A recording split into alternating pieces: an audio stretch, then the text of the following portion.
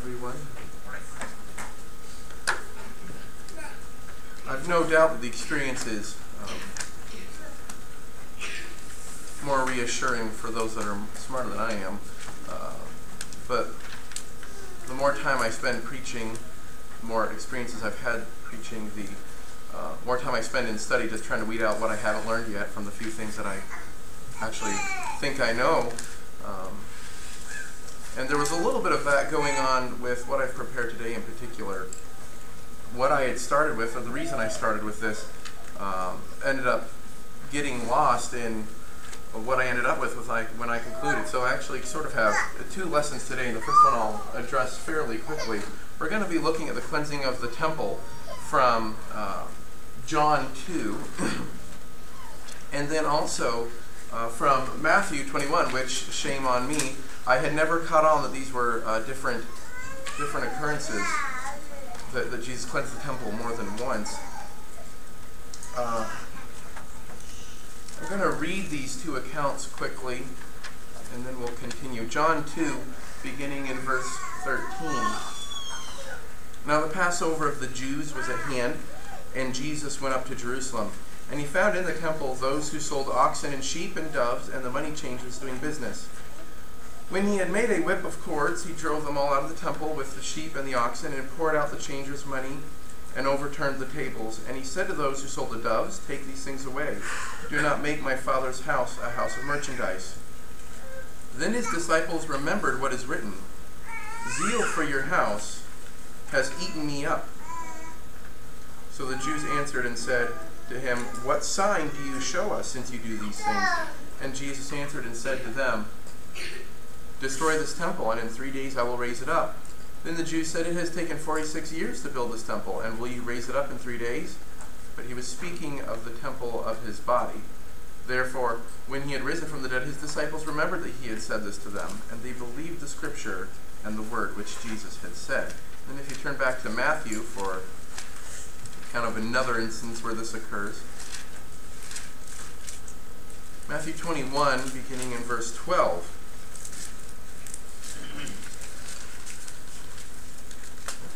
Then Jesus went into the temple of God and drove out all those who bought and sold in the temple, and overturned the tables of the money changers and the seats of those who sold doves. And he said to them, "It is written, my house shall be called a house of prayer, but you have made it a den of thieves." Then the blind and the lame came to him in the temple, and he healed them. But when the chief priests and scribes saw the wonderful things he did, and the children crying out in the temple, saying, "Hosanna to the Son of David," they were indignant. And they said to him, "Do you hear what these are saying?" And Jesus said, "Yes. Have you never read, out of the mouths of babes and nursing infants you have perfected praise?" I was curious to read these again recently, when I bumped in the same week into two different people on Facebook that said the following. Here's exactly the quote as I can pull back up. The first one was, "Even Jesus upset the table sometimes." And the other one was, "You are just upset because I'm willing to cleanse the temple," indicating that the conversation was not going well, right? And it's not the first time I've seen it online or anywhere else, but the idea is essentially that there's a, to put it kindly, a difficult conversation taking place and two people are at conflict, and this is brought up. In these two particular instances, as in other instances I've seen, the person who said this was not exhibiting kind behavior at all. At all. And so when I started looking at this again, I thought, you know what, I've seen this a lot. Let's go back and see how this can be used to justify. And so the first point I'd like to ultimately end up making, not to be missed, is you can't use Jesus' behavior here to justify angry attitudes towards brethren. You can't. But writing a whole sermon about what this section of scripture doesn't say, so as I went on, I got some other things out of it. So actually, yes, I'll touch on this again, but generally let's look at this and see what perhaps we could learn, what lessons are available for us from the cleansing of the temple in these two occasions. Let's look at the command that leads to the situation, some context for what's going on here in the temple. There's some ceremonial sacrifice. There's lots of ceremonial sacrifice that's discussed in Deuteronomy when the law is given, and this is kind of the context for what is taking place at the temple when Jesus comes, to some extent. Deuteronomy 16, 3 times a year, all your males shall appear before the Lord your God at the place where he will choose, at the feast of unleavened bread, at the feast of weeks, and the feast of booths. They shall not appear before the Lord empty-handed. Every man shall give as he is able, according to the blessing of the Lord your God has given you. And so this is required of them. Eventually the temple is established as the location for this to occur. And he makes an allowance for travel, because some come a long way. Deuteronomy 14 says, "You shall tithe all the yield of your seed that comes from the field year by year, and before the Lord your God in the place that he will choose to make his name dwell there, you shall eat the tithe of your grain, of your wine, and of your oil, and the firstborn of your herd and flock, that you may learn to fear the Lord your God always. And if the way is too long for you, so that you are not able to carry the tithe, when the Lord your God blesses you because the place is too far from you, which the Lord your God chooses to set his name there, you shall turn it into money." So basically you don't bring the animal with you, you bring the money to purchase the animal so that you can perform your responsibilities there. And so this is the framework, and I don't really mean that way because they're not following the pattern by the time we get here. But the idea is that this is in the back of their heads somewhere, hopefully, maybe, when we reach the point that Jesus approaches the temple and finds it corrupted. So the corruption that we see taking place, Jesus refers to it as a den of robbers. If you turn to Luke 19, what do I have up there? Luke 19:46. Yeah, this is the account that Luke provides of these occasions. Verse 46, saying to them, "My house is a house of prayer, but you have made it a den of thieves." We've got there again. It's a quote from Jeremiah 7. And if you look at Jeremiah 7, it's this discussion that God is happening, and the study that we had of Jeremiah, I can't remember how long ago it was. It wasn't that long ago. I feel like I remember it better than the distance of time it has been. It was a very encouraging study. Jeremiah 7:11 has, "This house, which is called by my name, become a den of thieves in your eyes. Behold, even I, have seen it, says the Lord." So a couple things we can understand from this is that the corruption of the Lord's house is nothing new for them. They've been dealing with it at least since the time of Jeremiah, and certainly before. But the point that he's making is, look, you as a nation were condemned for this in the past, and you're still doing this. So there should be no surprise here. He compares them to a den of robbers, although we do not see it said necessarily that they are stealing. Jesus saw something that made him make this comparison here. So, something to consider here, this is from some historian online. When Jews traveled to Jerusalem from other lands, they brought money for room, board, and souvenirs. Okay, well, hopefully for their sacrifice too, right? Most importantly, they were required to pay the annual half-shekel tribute to the temple. The currency they had would be of their native land or acquired in trade along the way, which, what makes sense, life happens, right? Money changers performed a key service when they converted the varieties of local coin to the required tribute of silver shekels or half shekels of Tyre. The law stated, and I don't understand this exactly because the law did state that they were supposed to bring a half shekel. But time has gone on, currency changes, things are going on. But whatever it is, historians generally believe that the money changers required a specific shekel, okay, which is kind of beyond the purview of the requirement.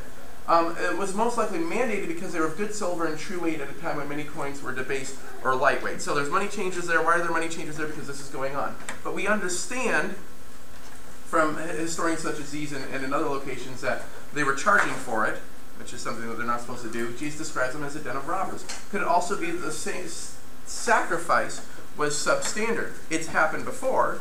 If you look in Malachi,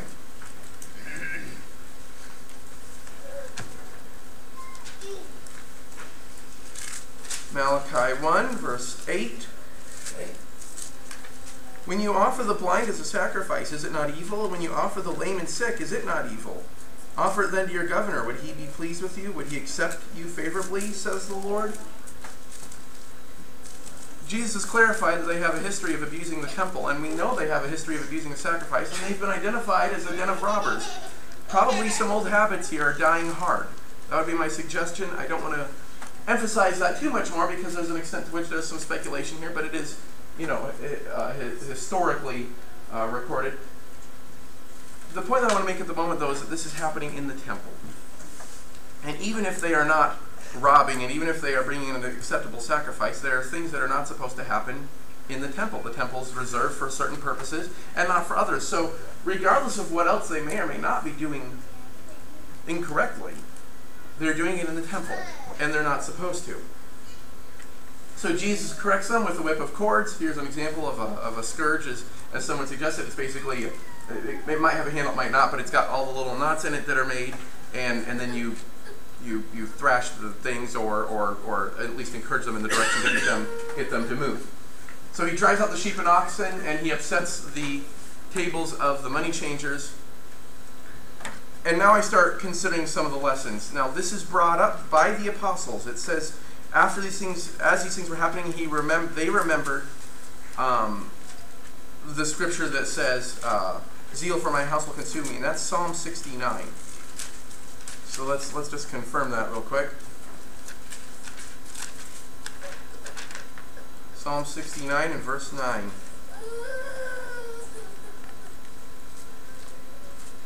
Because zeal for your house has eaten me up, and the reproaches of those who reproach you have fallen on me. When I wept and chastened my soul with fasting, that also became my reproach. I made sackcloth my garment, I became a byword to them. Those who sit in the gate speak against me, and I am the song of the drunkard. This is a psalm of David who's pointing out that his fervor for what is holy to God has made him an outcast to those around him. And this is exactly what ends up going on with Christ here, right?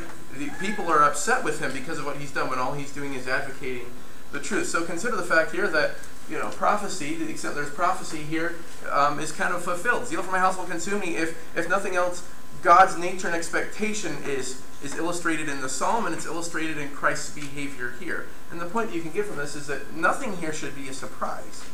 Okay, God's expectations for the temple were laid out. They were supposed to be obedient to that. There's poetic application in the psalm to what's happening here. If you want to turn to Jeremiah, discusses the abuse of the temple. There's no new lesson to be had from this. None of this should be a surprise. If you go back to Malachi again, in chapter 3,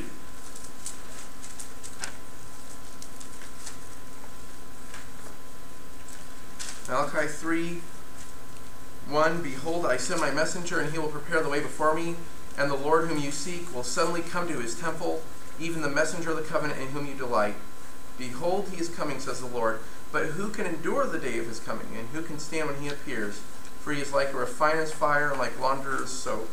He will sit as a refiner and a purifier of silver. He will purify the sons of Levi, and purge them as gold and silver, that they may offer to the Lord an offering in righteousness. Then the offering of Judah and Jerusalem will be pleasant to the Lord, as in the days of old, as in former years. And I will come near you for judgment. I will be a swift witness against sorcerers, against adulterers, against perjurers, against those who exploit wage earners and widows and orphans, and against those who turn away an alien, because they do not fear me, says the Lord. For I am the Lord, and I do not change. Therefore you are not consumed, O sons of Jacob, yet from the days of your fathers you have gone away from my ordinance, you have not kept them. Return to me, and I will return to you, says the Lord. But you said, in what way will we return? Will a man rob God? Yet you have robbed me. But you say, in what way have we robbed you? See, they're in denial. In tithes and offerings is how they have robbed him. From at least the time of Deuteronomy, when a law was established for them. We see instances where the temple is profaned and corrupted in their behavior. Even if what they were doing might be okay outside the temple walls, what they're doing inside the temple is not okay. And they are condemned for that in Jeremiah, and they are condemned for that in Malachi. And it is illustrated in Psalm 69, and here we are in John and in Matthew seeing it happen twice. Again, my point being, this is not new. They should not be surprised. So the conflict. Those in the temple did not respond to the correction well at all. They knew what Jesus could do, and they challenged him. What sign do you show us? Well, they've gotten pretty used to seeing his signs of authority, apparently. And here they are, so arrogant as what? What? You don't like what we're doing? Well, what are you going to do about it now? Show us something. Prove it to us. And this is remarkable because, my last point, they know by now. What sign do they show us? Now, Jesus' answer is very interesting. But his answer could have been Deuteronomy, Jeremiah, Malachi. His answer was Jeremiah. And when they do it a second time, I don't get the impression that they stopped until Matthew 21, but he has to come back. They are blind to the truth. This is one of the things about the Pharisees that frightens me into thinking I never want to be like that in this way, is their blindness because of their jealousy and their desire for power and their frustration with Jesus' grasp of the truth and the authority here. Back in Matthew 21, verse 15, when the chief priests and the scribes saw the wonderful things that he did in the temple, and the children crying out in the temple saying, Hosanna to the Son of David, they were indignant. And you have to be pretty far gone to take that attitude about these things happening in public. I mean, they spend a life in pretense and falsehood, yet the only moments where they reflect any honesty to the world around them, they're just ugly. They are ugly.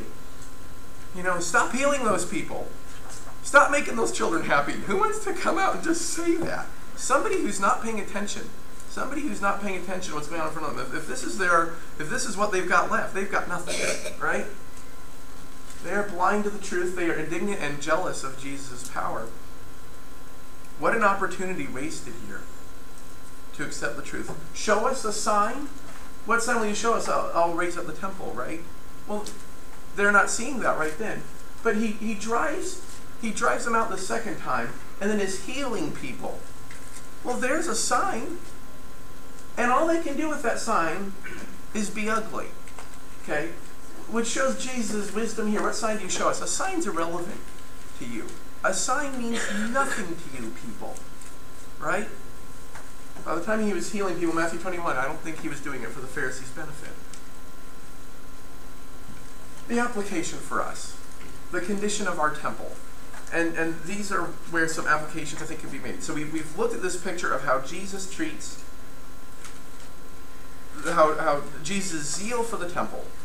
We've seen God's expectation for our behavior in the temple, the purpose that the temple is used for.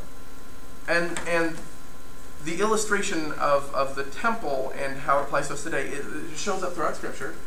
1 Corinthians 3:16 and 17, do you not know that you are God's temple and that God's Spirit dwells in you?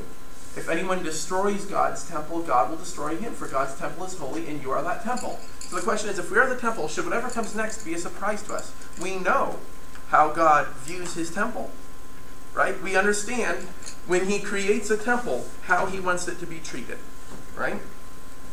1 Corinthians 6:19, or do you not know that your body is a temple of the Holy Spirit within you, whom you have from God? Just like the temple was given to the nation of Israel, a temple is given to us. It is our body. You are not your own. Did the temple belong to them? No, it was God's temple. You were bought with a price, so glorify God in your body. Purpose. Purpose here. You've been given a temple. What are you supposed to do with it? Romans 12, I appeal to you, therefore, brothers, by the mercies of God, to present your bodies as a living sacrifice, holy and acceptable to God, which is your spiritual worship. Do not be conformed to this world, but be transformed by the renewal of your mind, that by testing you may discern what is the will of God, what is good and acceptable and perfect. Can we discern what is good, acceptable, and perfect? Yes, we can. We're supposed to take those things and present them in the temple. Could an Israelite look at the sheep and see whether it was first class or not? Right? This is our equivalent. And so let's look at this again. Because when Jesus says, den of thieves and robbers, and this is not the way the temple is supposed to be used, he's reading Jeremiah 7:9-11. Will you steal, murder, commit adultery, swear falsely, make offerings to Baal, and go after other gods that you have not known, and then come and stand before me in this house, which is called by my name, and say, we are delivered, only to go on doing all these abominations? Has this house, which is called by my name, become a den of robbers in your eyes? Behold, I myself have seen it, declares the Lord. Perhaps the scariest part of this is the I myself have seen it thing. You know, this is Jonah attempting to hide and not being successful. This is Adam and Eve attempting to hide and not being successful. These are the people in the temple hiding behind the wall, right? And God sees it. God knows. We cannot hide it from him. This is our temple. Okay, side point. I'll get back to this in a minute. But just really quickly, eternal security. Once saved, always saved. How can you read this and come up with the idea that what we do in our bodies is no longer relevant? Right? Once God has secured your spirit, nothing can change that. Look, our bodies are supposed to serve a purpose, and if we corrupt that purpose that God has presented to us for us, I just don't know how you could make that argument when you understand what your body is for. But that's for free. Let's look at the comparisons more. God's expectation for his temple has not changed. It was the same in David's time as it was in Jeremiah's time, as it was in Christ's time. It's still Christ's time, but when Christ was on earth. Okay? It hasn't changed now. When God has a temple, he sets it aside for certain things. We're supposed to treat that respectfully. We're supposed to follow his authority when we are using that resource in the way that he wants it to be used. Right? It has purpose. And it can be violated. Free will is an amazing thing. And the fact that God, in his power, set up a system for us that allows us room to mess it up is interesting to me. With freedom comes responsibility. With freedom comes responsibility. You can sit up here and say that all day long and not go wrong. With freedom comes responsibility. So if it can be, God set up this wonderful system, and we can mess it up. We can mess it up in our behavior. He has now made our bodies the temple. And even we can commit sin. We can do things that are wrong.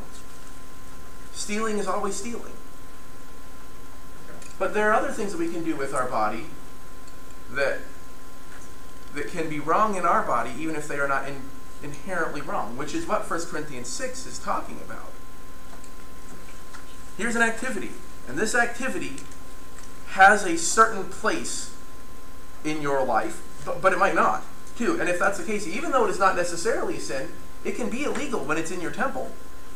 This is not something that has been granted to you. This is not permissible in this location, right? That's kind of the idea there that 1 Corinthians 6 is talking about, and sexual sin. So, will you steal, murder, commit adultery, swear falsely, make offerings to Baal, and go after other gods you have not known, and stand before me in this house? Because that was God's attitude toward the temple then. That was Christ's attitude towards the temple in Matthew and John and Luke. Okay? So we've seen illustrated how God treats the temple. So the question is, our bodies are our temple. How do we treat our bodies? And again, the people in the temple could have known, should have known, had no excuse, certainly. But you can consider him driving them out and them saying, well, here we are just trying to facilitate temple worship.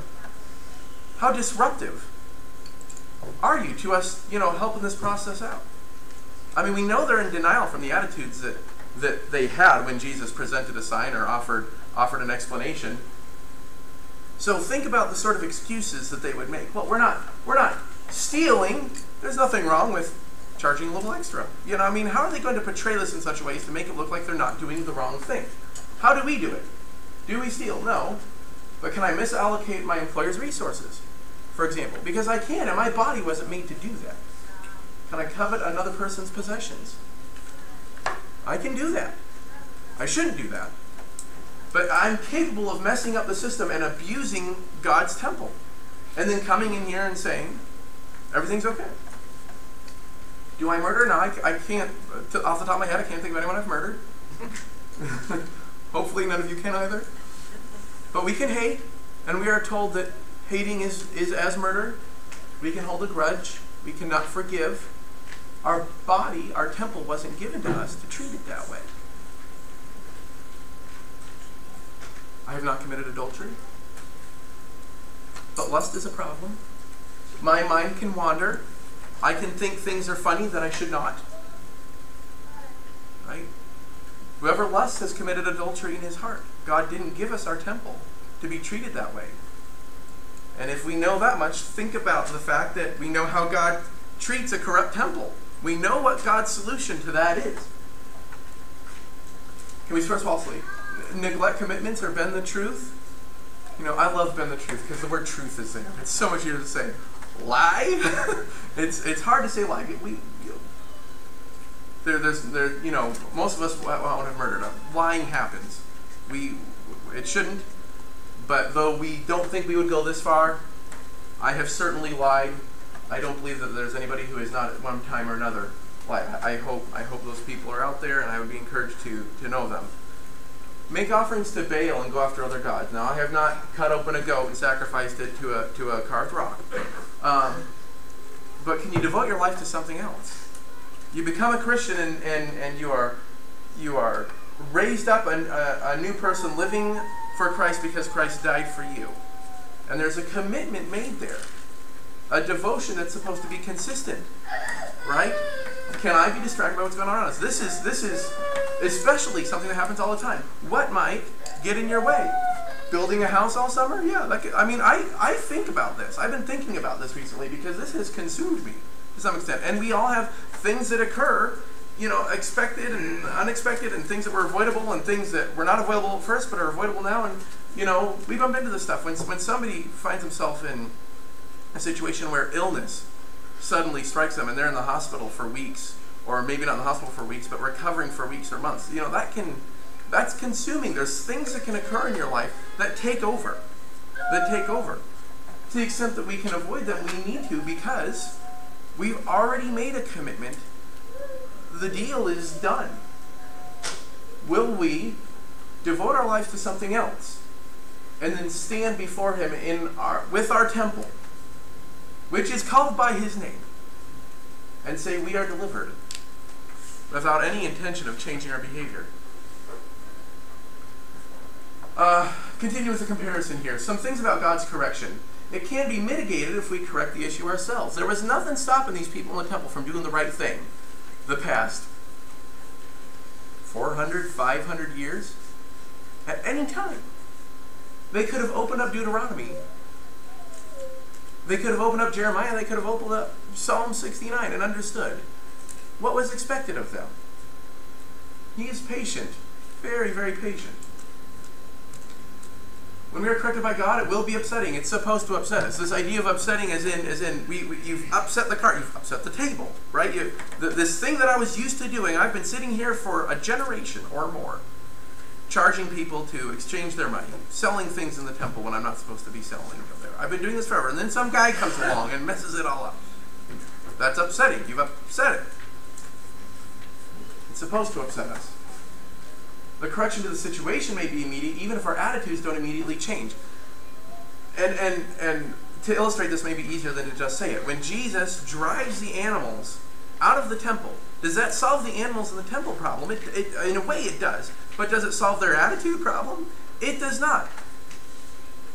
And I can think of times where I have not affected change to the situation because I knew it wouldn't change a person's attitude. But when I look at this, I think that maybe there are times. Now, should I sit there and say, hey, I'm knocking over tables and Jesus did it too? I'm going to suggest a moment that approach might not be stellar. But when there's an opportunity to correct sin, even if the people around me don't like it, here's one example where it happened. And I need to consider that. And again, it shouldn't be unexpected. He has told us more than once that He doesn't like His temple corrupted. And He's illustrated the pain that caused him in the Psalms. And He's shown us His attitude toward that, and He has illustrated what should be done about it. That a purge needs to happen. So our response, unlike those in the temple, should not challenge His authority. What right do you have to come in here and mess it up for me? He's God. I don't know what to add to that. And it should result in immediate change, but this can be difficult. Okay? It didn't result in immediate change so far as I can tell. It doesn't single anybody out as having changed between John 2 and Matthew 21. They're still doing it. They're still doing it. They're still corrupting the temple when they should not have been any longer. No excuses out there. I will be done in just a moment.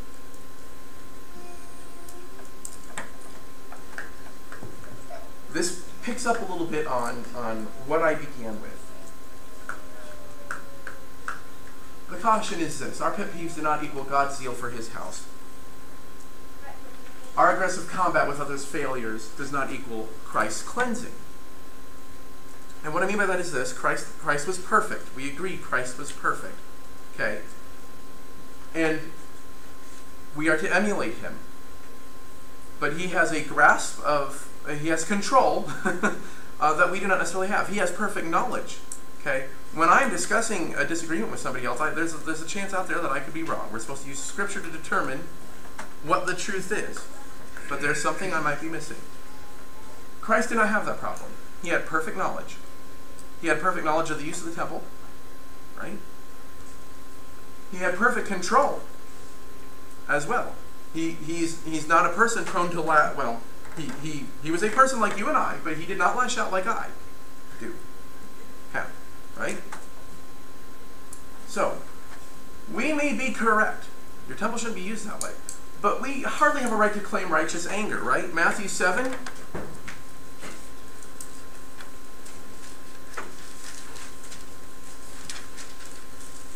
Matthew 7:5, hypocrite, first remove the plank from your own eye, and then you will see clearly to remove the speck from your brother's eye. Okay? We are fallible, we are hypocritical, we can be wrong. We can be wrong. Christ was right. He knew he was right. Now, with his perfect control, can we say, well, Christ, who had perfect control and perfect knowledge, behaved in a way that I have interpreted as anger, not just any anger, but like regular, somewhat human anger, because he had a right to be angry over this thing, and then start flipping over tables and I don't know, they kind of stopped flipping over tables. Nobody illustrates it as driving out the oxen. I don't know why, but that's the way it is. They're flipping over tables. They're upsetting the money changers' tables. We need to be careful because we can corrupt our temple.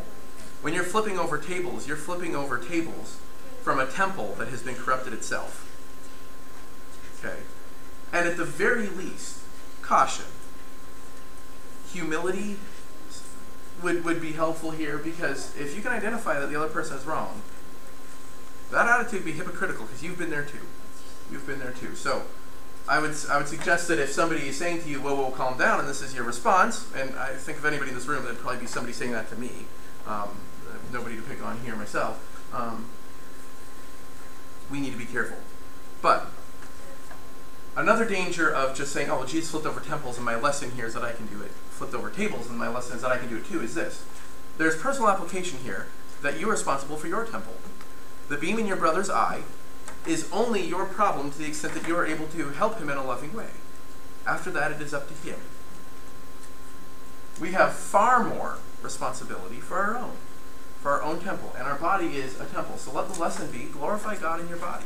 We know how Christ treated the temple. We know this. We know what happened when the temple was corrupted. We have our temples, let's not corrupt them. That's the lesson I got from that, and that's all I have. Hope it's been encouraging. I hope it's been accurate. Here we are working with temporary bodies that God has given to us for a little while, and then they are gone. But the Spirit is eternal. We are here because we're concerned about each other's spirits. And so if there's a specific need that you have that we can assist you in, now's as good a time as any to mention it while we stand and sing the song that's been chosen.